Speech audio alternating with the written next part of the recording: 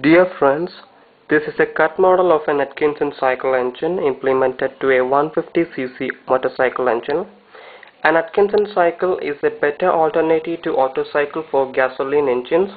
Its expansion stroke is higher than the suction stroke.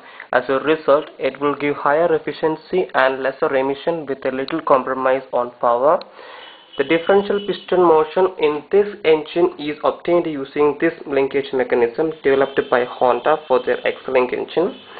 This linkage consists of a major crank, minor crank, connecting rod, tri-link and a swing rod.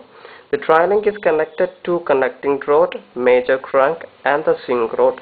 The major crank and minor crank are connected by gears and the swing rod is connected to the minor crank. Let's see how it works.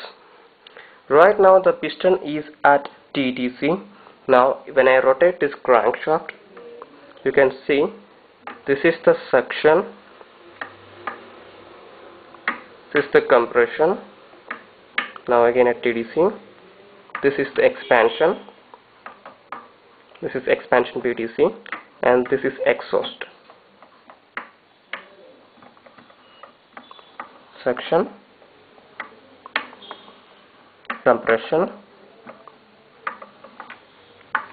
expansion